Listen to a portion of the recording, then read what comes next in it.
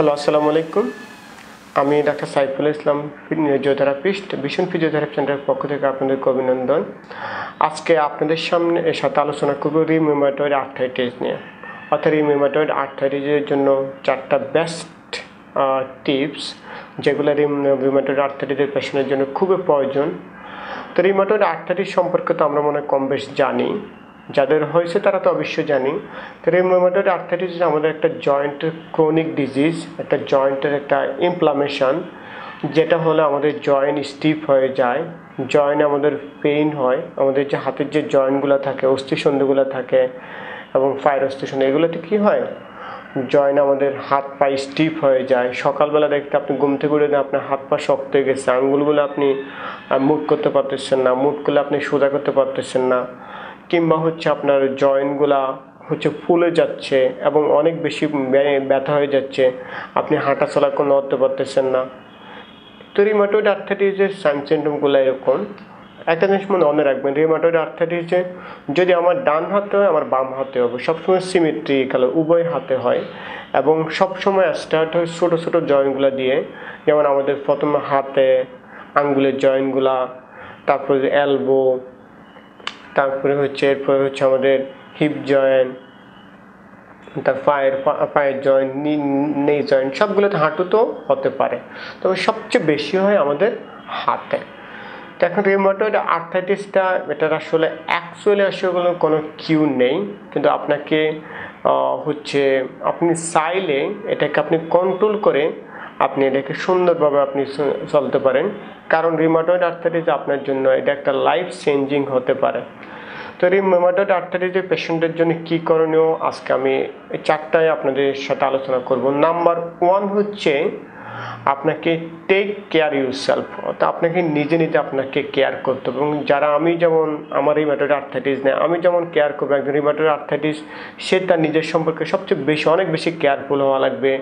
সে তার খাওয়া নিয়ে, তার এক্সারসাইজ নিয়ে, তার ডায়েট নিয়ে, তার ড্রাগ নিয়ে, মেডিকেশন নিয়ে, ডক্টরের কনসাল্ট, কোনো ড্রাগের বা কোনো ডোজ যেন মিসিং না হয়, কিংবা ড্রাগের সাইড ইফেক্ট নিয়ে, প্রয়োজনে ড্রাগের কোনো সাইড ইফেক্ট বা ড্রাগ পার্শ্বপ্রতিক্রিয়া সম্পর্কে আপনার ফিজিশিয়ান, যে ডক্টর কিংবা ফার্মাসিস্টের সাথে আলাপ করতে হবে। সোজা কথা, আপনার এবং রিউমেটয়েড আর্থ্রাইটিস সম্পর্কে আপনাকে একটা ওভারঅল ধারণা থাকতে হবে। যেমন ধরে নেন, আপনি এখন ট্রাভেলিং করবেন, ট্রাভেলিং করার আগে আপনার হয়তো প্রয়োজনীয় ওষুধ কিংবা প্রয়োজনীয় এক্সারসাইজের ইকুইপমেন্ট কিংবা যে কোনো জিনিস আপনি আগে থেকে গুছাতে হবে। এবং কারণ আপনার যেখানে যান আপনার কাছে পেইনটা লাগতে পারে, আপনি স্টিফনেসটা লাগতে পারে, সো আপনাকে অবশ্যই আগে গুছাতে হবে আপনি কী করবেন। সোজা কথা, আপনাকে অনেক বেশি কেয়ারফুল হওয়া লাগবে। Number 2 exercise. এক্সারসাইজ রিউমেটয়েড আর্থ্রাইটিসের জন্য আপনার একটা গোল্ডেন টিকেট, বলা যায় গোল্ডেন টিকেট।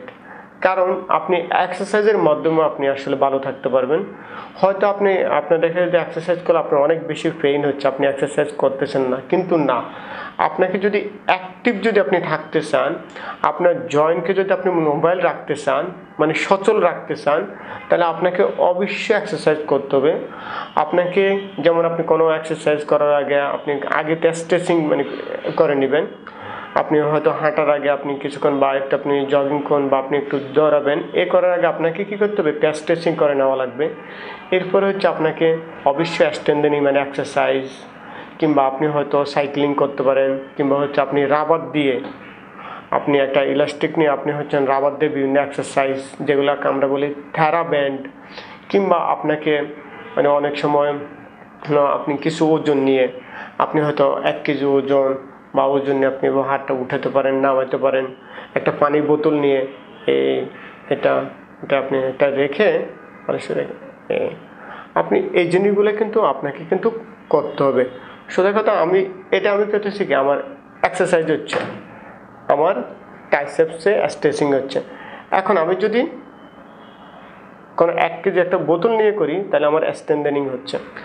সো আপনাকে স্ট্রেচিং, স্ট্রেন্থেনিং সবই করতে হবে। অ্যারোবিক এক এক্সারসাইজও আপনাকে করতে হবে, যেটা অনেক সময় ধরে আপনি সাইকেলিং করতেছেন, দৌড়াচ্ছেন, সুইমিং, সাঁতার কাটতে পারলে তো খুবই ভালো। সো এক কথায় আপনার লাইফটাকে আপনি সচল রাখার জন্য আপনাকে অবশ্যই এক্সারসাইজ করতে হবে, এবং সেটা অবশ্যই আপনি আপনার ফিজিওথেরাপিস্টের পরামর্শ মতো। আপনি যদি অনেক বেশি ব্যথা থাকে তখন হয়তো আপনি ফিজিওথেরাপিস্টের কাছে গিয়ে অবশ্যই তার কাছ থেকে স্পেশাল কিছু ট্রিটমেন্ট নেবেন, যেমন হচ্ছে আপনার হচ্ছে ইলেকট্রিক্যাল স্টিমুলেশন কিংবা আল্ট্রাসাউন্ড, এছাড়া হচ্ছে মোবিলাইজেশন, জেন্টাল মোবিলাইজেশন। তো ফিজিওথেরাপিস্টের হাতেও লটস অফ টেকনিক আছে যেগুলো আপনার রিউমাটয়েড আর্থ্রাইটিসের পেন আপনাকে কমাতে পারে। এরপর অবশ্যই আপনি আপনার এক্সারসাইজ করবেন। এটা এক্সারসাইজ গেল। নাম্বার 3 হচ্ছে ডায়েট, মানে খাওয়া দাওয়া। অ্যাকচুয়ালি আসলে এখনও রিসার্চে কোনো কনক্লুশনে আসতে পারেনি রিউমাটয়েড আর্থ্রাইটিসের জন্য আসলে কোন ধরনের খাবার সবচেয়ে বেস্ট হবে। তবে অবশ্যই আপনাকে কিছু ইনফ্ল্যামেটরি কিছু ডায়েট আছে যেগুলো আপনাকে গ্রহণ করতে হবে। এগুলো আপনার জন্য হয়তো ইনফ্লামেশনের যে পেইনটা সেটা আপনাকে কমাতে পারে। বিশেষ করে আপনি প্রচুর পরিমাণে ফল ফ্রুটস খাবেন এবং শাকসবজি খাবেন, বাদামি চাল, আটার রুটি, এই জিনিসগুলো আপনি খাবেন।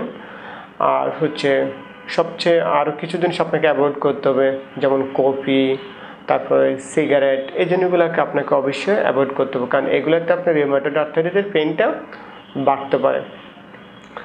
4 নম্বরে হচ্ছে আপনাকে কি স্ট্রেসটা আপনাকে কমাতে হবে। আপনার যখন পেইন থাকে এবং রিউমাটয়েড আর্থ্রাইটিস পেশেন্টরা তারা খুব সবসময় অনেক বেশি তারা ওরিড থাকে, এবং আপনার যদি ওরিডনেস থাকে আপনার পেইনটা হবে আরও বাড়বে। আপনি যদি সবসময় হতাশায় থাকেন, ফার্স্ট্রেটেড করেন, এতে করে আপনার পেইনটা বাড়বে। আরেকটা ইম্পর্টেন্ট বিষয় হচ্ছে ঘুমটা একজন রিউমাটয়েড আর্থ্রাইটিস পেশেন্টের জন্য খুবই ইম্পর্টেন্ট, কারণ আপনার যদি ভালো ঘুম না হয় আপনার কাছে যথেষ্ট পরিমাণ পেইন লাগবে, আপনার কাছে প্রচুর পরিমাণে স্ট্রেস লাগবে। সো আমি বলবো হচ্ছে আপনি চেষ্টা করবেন প্রতিদিন 8 ঘন্টা ঘুমানোর জন্য। যখন আপনি ঘুমাতে যান একটা টাইম সেটিং, প্রতিদিন একই টাইমে ঘুমাতে যাবেন, প্রতিদিন একই সময় ঘুমাতে যাবেন, এবং চেষ্টা করবেন একই সময় ঘুম থেকে ওঠা। ঘুমটা যেন আপনার একটা রুটিন হয়ে যায়। আপনি যদি আলোকে 8 ঘন্টা ঘুমাতে পারেন তাহলে আপনার পেইন কিন্তু কম লাগবে। আশা করি আপনারা রিউমাটয়েড আর্থ্রাইটিস সম্পর্কে বুঝতে পারছেন আপনারা কী করবেন, আপনারা এগুলো মেনে চলবেন। এবং আপনাদের যদি কোনো প্রশ্ন থাকে আপনারা আমাদেরকে কমেন্ট বক্সে প্রশ্ন করতে পারেন। সবাই ভালো থাকেন। আল্লাহ হাফেজ। আসসালামু আলাইকুম।